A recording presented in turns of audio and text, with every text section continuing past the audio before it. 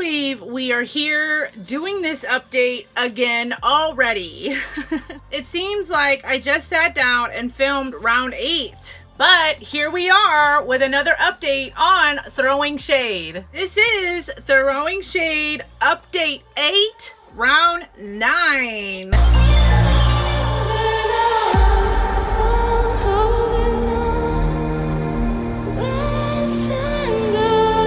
Definitely one of my funnest projects that I have been doing, and I can't believe I've been doing this project for 9 months now. And if you want to see what 3 new palettes will be picked for this month, then just make sure to keep on watching. But before we get into the video, make sure you guys subscribe. I put out new videos 2 to 3 times a week, so you don't want to miss out on all the fun. Also, check the down bar for all my other links to all my other social media platforms. Let's just go ahead and hop into the video.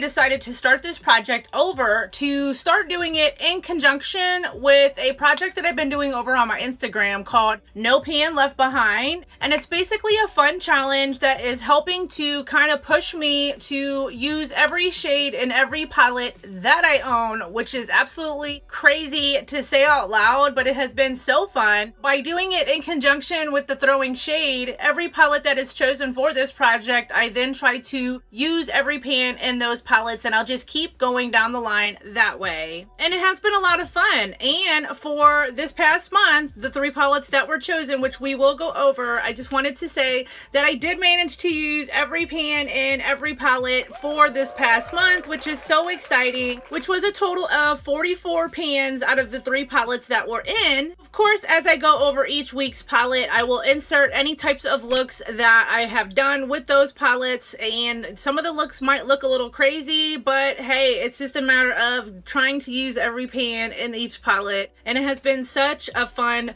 challenge to do that. Let's go ahead and go into the first week of the project. It chose my BH Cosmetics Color Festival palette, which is a really gorgeous, just a colorful palette. As I had mentioned on my last month's update, which there will be a playlist to this in the cards for you guys, I will try to show you guys some swatches of each new palettes that are being chosen. This month, the 3 new palettes that we will choose, I will insert some swatches of those, but if you want to see some swatches of this palette or any of these 3, go ahead and check out my last month's update and you will see swatches if you want to see swatches. This is a really gorgeous, just a colorful, bright, vibrant palette, and I really do love BH Cosmetics formula. I did manage to create a really gorgeous look, as you can see from the photos. It was one of my favorite looks that I had created from this palette. I have done quite a few looks with this in the past, and that look was just absolutely gorgeous. I love the way the colors that I used kind of just all came together, and it just made for a really beautiful look. And then I did end up having to mix some of the funkier shades that I didn't reach for to create a really crazy look towards the end, which of course I will have a couple photos of that look, but it helped me to use every pan in here, which there is a total of 20 pans in here. The only row that is rather difficult, as I mentioned in the last month's update, is this last row right here, just because it is dark shimmer shades, and you really just have to kind of base your whole look around one of these shades if you plan to use one. You could literally just throw one of these on your lid and then just go in with one other color or a couple crease colors, but your look really has to be based upon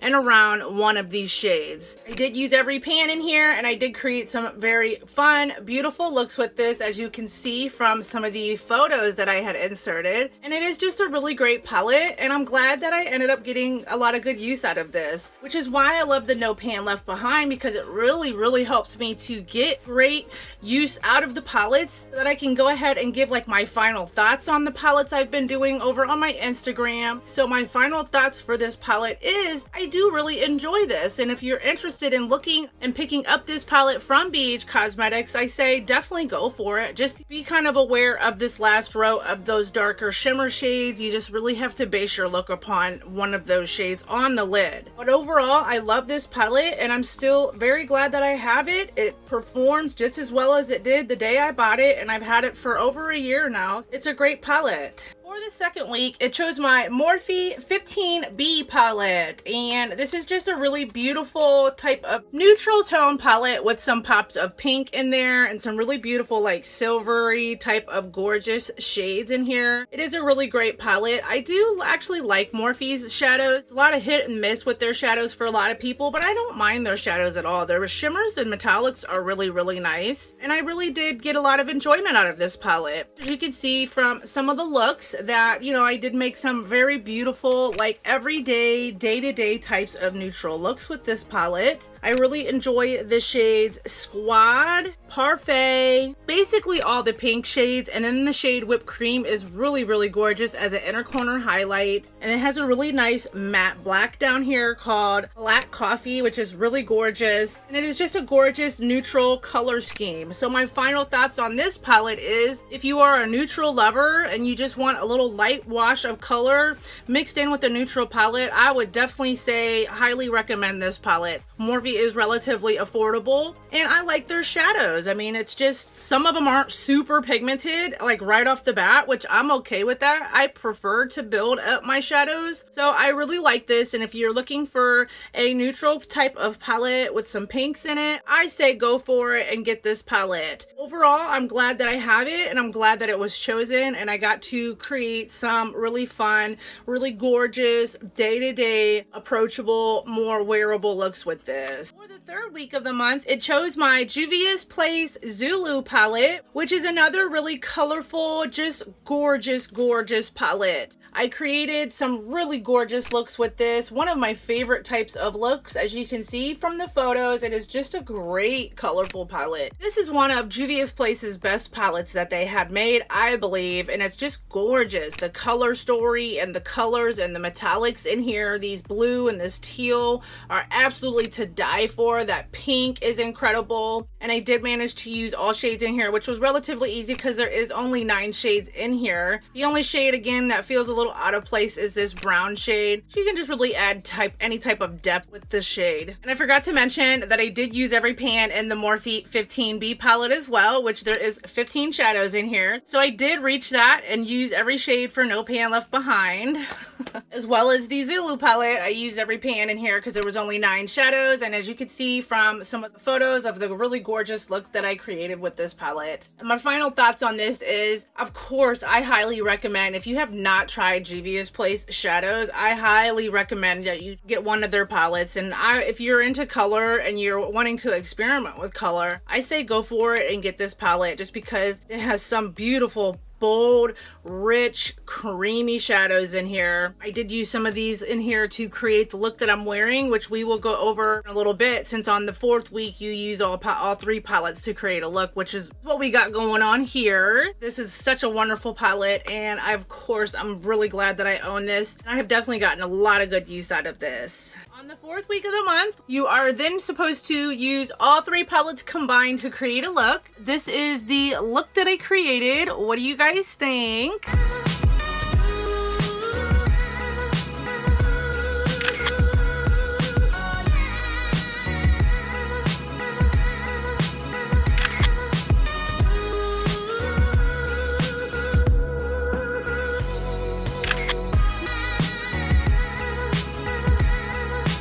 I definitely think the look is different, but it's actually came out really nice. This just goes to show you that you truly have to trust the process of your eyeshadow application, because I was so close to just wiping this off altogether, which I can always tend to save a look. I've never had to like wipe off a look and start over, knock on wood, but I was so close to doing that today, and I really just kept going and trusted the process. The look actually came out really nice and I quite like it. And I did use some shades from all three of these palettes, and I was back and forth, and so I will try to quickly go over the shades that I used from these three palettes. Starting with the Zulu palette, I went in with the yellow shade and I just kind of packed that on the inner portion right here. And then I went into the orange next and I packed that on right there and then lightly blended. And then I went in with this teal shade and I lightly packed that right out here and lightly blended. And then I went into the Beach Cosmetics palette and I picked up the shade right here, Denim, even though it's a shimmer shade, and I packed that on the outer portion of my crease right here and I lightly blended that. Then I went into the Morphe 15B palette and I picked up the shade Bottomless Mimosas right here and I put that on the inner portion of my lid. And then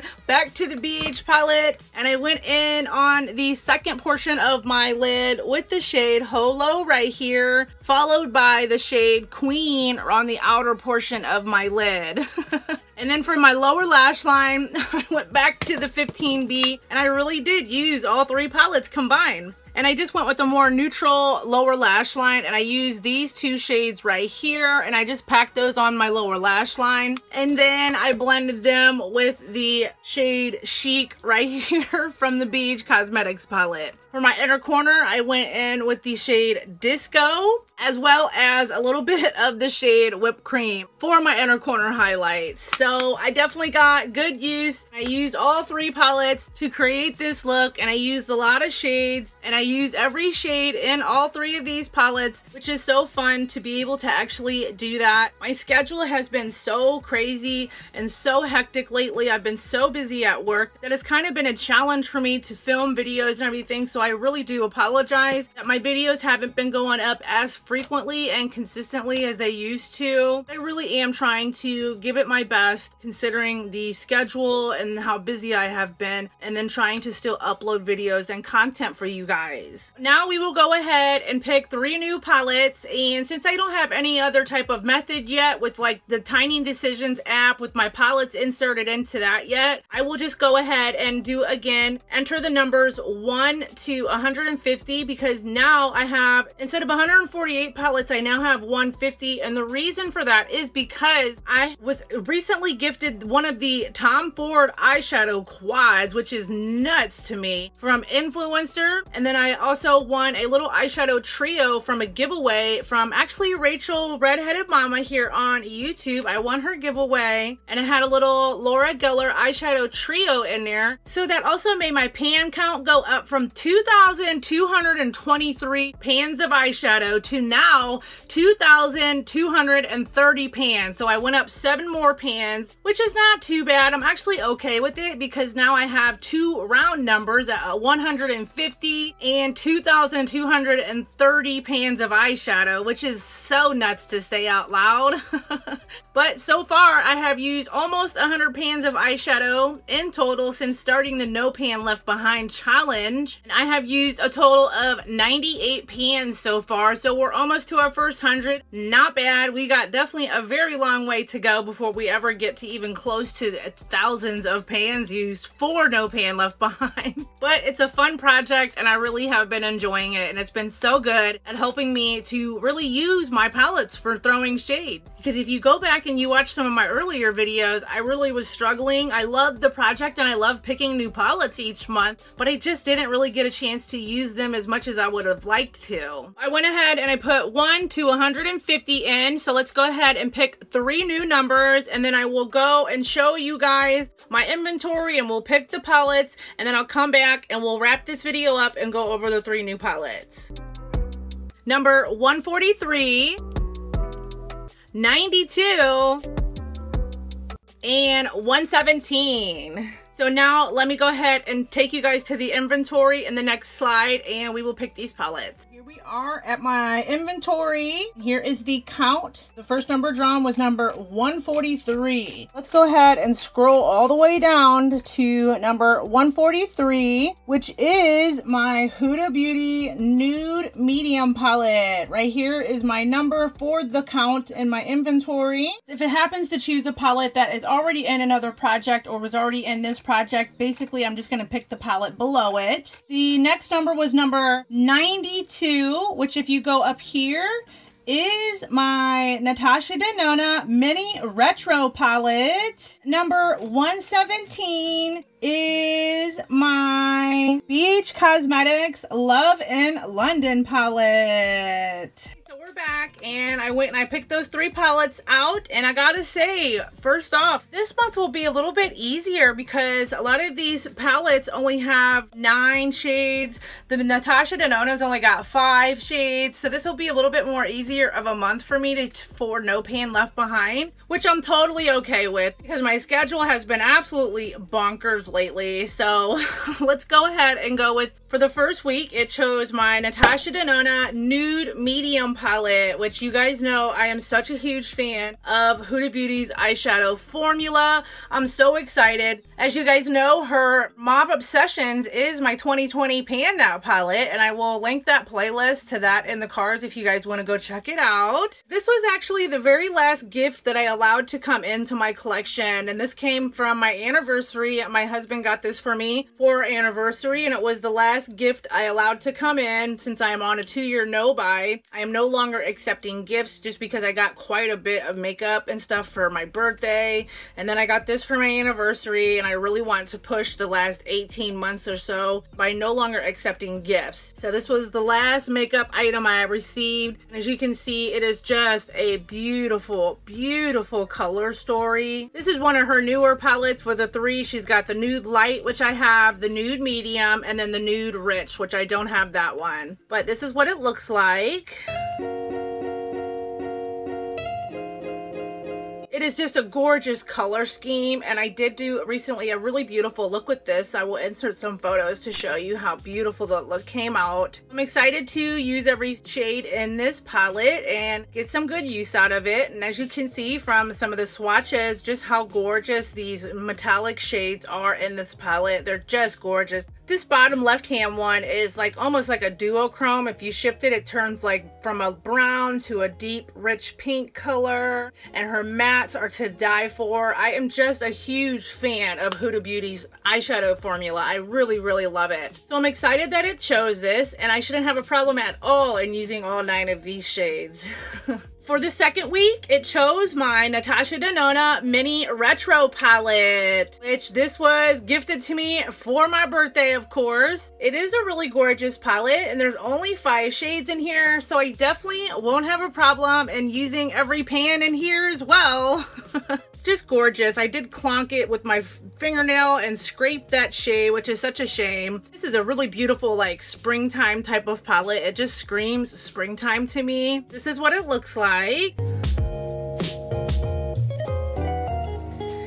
I really love Natasha Denona's formula as well, and this will definitely be easy to use since there's only 5 pans in there, so I will have no problem in using every pan in here, that's for sure. And it's just a gorgeous, real light pinky and green, just a really interesting color combination, but it does make for some very gorgeous eye looks. So I'm excited to play with this again and get some looks made. And then for the 3rd week of the month, it chose my BH Cosmetics Love in London palette. This was actually, I won this from a giveaway earlier at the beginning of the year from Emma Beauty. She's also a fellow YouTuber. I won her giveaway. This was a part of her giveaway, and it is a really gorgeous, cool tone type of palette. As you can see, these shades are definitely a more cooler tone, but it is a really gorgeous palette. I had this in my Pan the Way project pan. I was trying to pan the shade Biscuit, which that is like a pan those eyeshadows. I'll link that in the cards for you guys. This is a really gorgeous palette. It's just more cool toned, but I'm okay with doing cool tone looks. And there's 16 pans in here, which gives me a total of 30 pans for this month to try to potentially use every pan. That's definitely shouldn't be a problem. I'm just excited to to get some use out of this. As you can see from some of the swatches, just how gorgeous those shades are. They are really creamy and really foiled. That's why I really like BH Cosmetics formula, because they really make a great consistent eyeshadow formula as a whole. Their shades are consistent and their shimmers are really foiled and they're very easy to pick up with on a brush. I can definitely appreciate that. This is what it looks like. It is just a gorgeous, again, cool toned, really great palette, and I haven't used too many of these shades in here yet, so I'm excited to create some looks, and it should be interesting to see the type of looks that I create with this palette and trying to use every shade in the palette. That's basically everything for this update, you guys. We went over the 3 palettes for this month, and you got to see some really gorgeous looks that I created. We went and we picked the 3 new palettes for the 9th month on this project, which I can't believe. I've been doing this project for 9 months now. It's been so fun. It is definitely one of my most funnest projects. I showed you guys the look that I created with all 3 palettes combined, and I really love this project. I'm so grateful for Jessica Lee and Amanda D, who are the creators of this project. If you're interested in joining this project, feel free to leave a comment down below and we can get you going. That's everything, you guys. Thank you so much for stopping by, and of course, please don't forget to give this video a thumbs up, subscribe, and comment down below. Until my next video, everybody enjoy the rest of their day. Bye.